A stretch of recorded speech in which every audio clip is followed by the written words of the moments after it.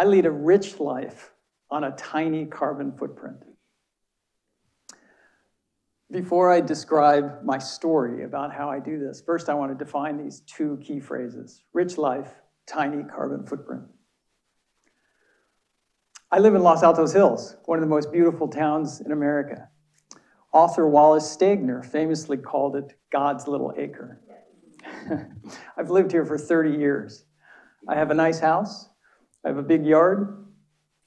We have a pool, a jacuzzi. I drive a nice car. We travel lots, averaging about a dozen trips per year. And we have lots of friends. We spend lots of great time with friends. I'm not trying to brag. I'm providing a little bit of evidence that I lead a rich and active life. Next, what's a tiny carbon footprint? The consensus from global climatologists is that we need to live under 1 metric ton of greenhouse gas emissions per person per year. For most of my life, I was way above this figure. But in 2020, I managed to beat it by 30%, down at 0.7 metric tons per year. Why is this important? In 2005, much to my dismay, I became convinced that climate change was real, it was harmful, and it was caused by humans. Before that, I didn't really believe that humans could affect the Earth's climate. And probably subconsciously, I didn't want it to be true because it was so grim. The impacts on our children, on future generations, on the billions of people that live in these bright red areas, that's a lot of suffering.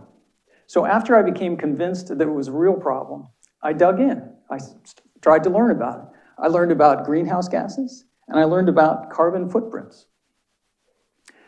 Collectively, our carbon footprints trace behind us in time back several hundred years to when we started burning coal. Now, don't get me wrong, fossil fuels, coal, natural gas, and oil are incredibly good. They've helped humanity amazingly. But they had a hidden cost, and that is the greenhouse gas emissions. As an engineer, when I found out I had a carbon footprint, I wanted to know how big it was. So I learned about the carbon accounting protocols, mainly developed by a global nonprofit named TEDxLosAltosHills. I put them to good use and did our town's first official greenhouse gas inventory and climate action plan back in 2007. I learned a lot about the protocol. Carbon footprints vary tremendously from person to person. So someone who lives in a small apartment, efficient apartment, takes public transportation, doesn't travel very much, they have a very small carbon footprint. Where you live also makes a huge difference. Americans have the biggest carbon footprint across any large countries. It's been dropping slightly, but we're still way bigger than any other significant country. But what about me? What about my carbon footprint? I used those protocols to measure my footprint over the years up until 2005. It turned out my peak was 39 metric tons of emissions. Now that's way bigger than that target of 1 metric ton. But I shouldn't have been surprised by this, because it turns out people that live rich lives generally have very big carbon footprints. The scientific consensus is that the top 10% of households around the world are responsible for 45% of the global emissions. Now, to me, this is probably the most tragic part of the climate crisis. Those that will be most impacted by it are largely innocent. They will be demographically very different from those of us who are most responsible for it. But feeling guilty about past emissions doesn't help. My emissions prior to 2005 were already up in the atmosphere doing harm. But maybe I could reduce my pollution. At the time, I had no idea how to do this. Would it require big sacrifices? Is it even possible to live a rich life with a smaller carbon footprint? I didn't really think I could approach that target of the tiny target of 1 ton per year. But I thought I would give it a try to see how low I could go. Because if not me, who? I'm financially secure, I'm motivated, and I live in Silicon Valley. So I did it. It took 15 years. Some of it was easy, some of it was hard. New technologies helped tremendously. But I didn't have to become a monk. I still lead that rich life. This is how I did it. Getting off gasoline back in 2005 was a daunting idea. Now it is incredibly easy. Anyone with resources can drive electric cars. I started learning about electric vehicles by refurbishing a very old golf cart from 1953. I think there's very few fully functional 70-year-old electric vehicles around here. Then in 2006, my son and I converted an old MG to run on fully electric. It was a great project. It took about a year. He and I both learned a ton. He drove it to high school for a couple of years. Then a few years after that, I found out about some brand new EVs that were being sold at auction. Ford had made these cars, but then got rid of the car model. So we were able to pick this cute little plastic car up for about $15,000. Our daughter drove it to high school for a couple of years, and now 10 years later, it still works great, and it's my wife's favorite car. At the time, there were no long-range EVs, so we also experimented with low-carbon fuels for road trips. Our son had bought a bus, a used school bus, while he was in college, and we converted it to run on waste vegetable oil, which is carbon-free. We got our oil from restaurants, and they were generally happy to give it away. Then in 2019, we splurged and bought a used Tesla Model S. This has been a great car. We have put 60,000 miles on this car, often to remote destinations at the end of long dirt roads. I also tried to bike a lot for local errands, but that's pretty tiring living in the hills. Last year we got an electric bike, which are great, and the hills don't bother me at all anymore. Natural gas used to be called a bridge fuel from coal to renewables, but we've since learned that the methane leaks out of the natural gas distribution system make it as bad or worse than coal. One of our biggest uses at home for natural gas had been heating the pool. I installed these solar thermal panels back in 2008. 15 years later, they're still working great. Our electricity in California is already extremely clean, and like most of the rest of the world, it keeps getting cleaner every year because of the low cost of renewables. So anytime you can switch from a natural gas appliance to an electric equivalent, greatly reduces your carbon footprint. We switched our gas cooktop to induction cooktop. We tried a small portable one first, just to see how it worked, and it worked great. So we made the switch. Now we had that old gas cooktop, and it worked fine, but I was reluctant to give it to someone because then they would be using fossil fuels and potentially giving their kids asthma. So we turned ours into a yard fountain.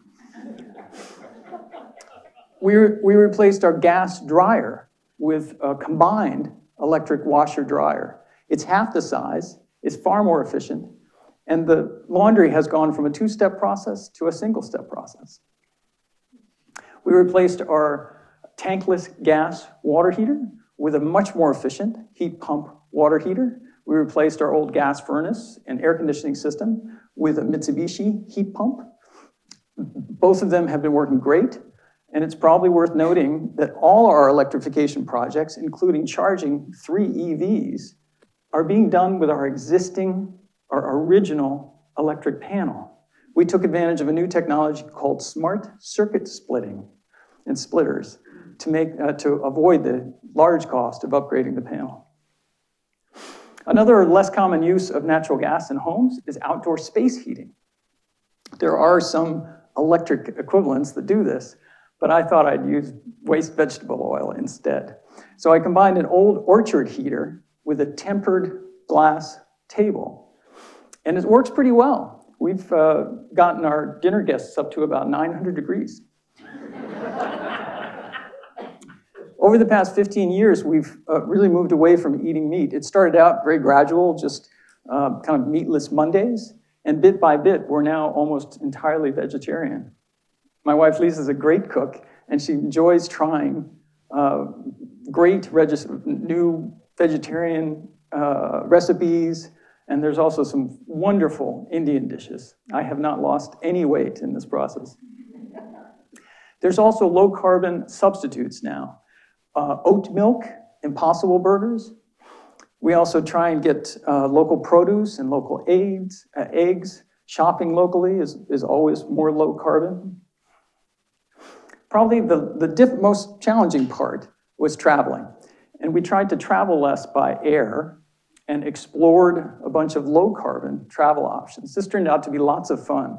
We used to think that the farther you went from home was what made a good vacation. And now we know that it's really more about the journey. So we started by renting RVs and traveling around the Western United States. Lots and lots of fun. We did 4 different trips around the US. No one missed the long, long plane trips to remote destinations. And you see so much more when you're on the ground that you fly over in the air.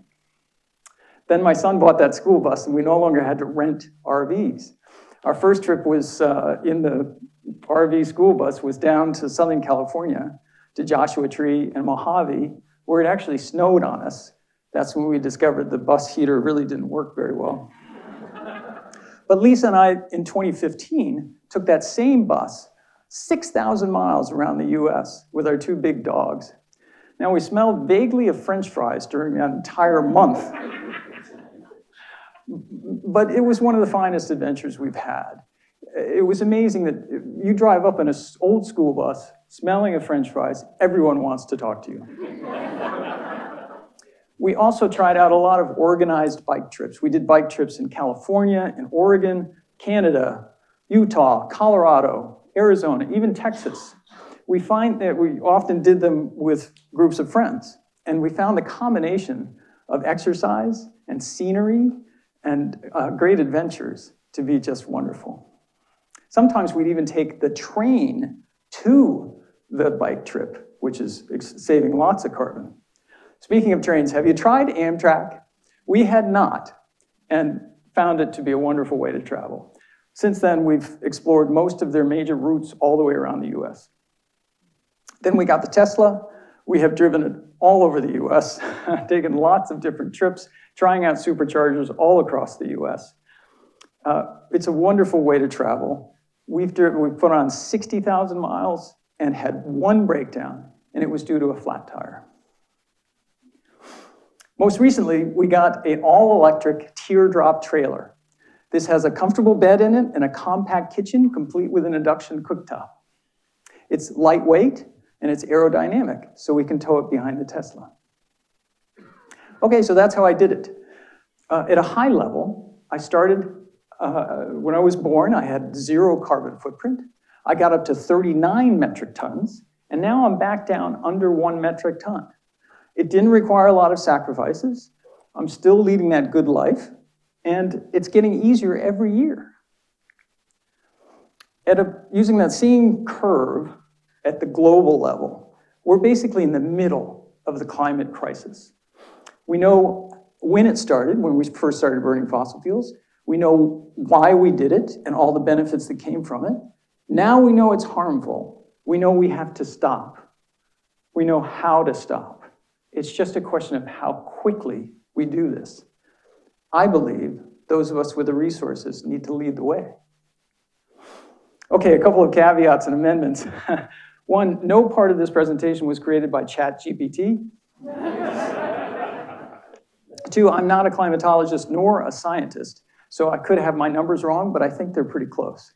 3, my carbon footprint increased last year to 2.3 metric tons, entirely as a result of 2 essential plane trips. 1 to keep my marriage intact, the other was for our daughter.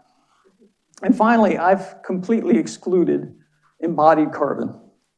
Embodied carbon is very complicated. It's basically the carbon emissions involved in the creation of a product or a service or your house.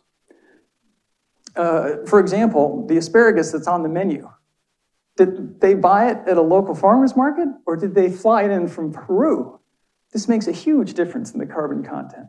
And for any given product, was the product manufactured with energy from coal?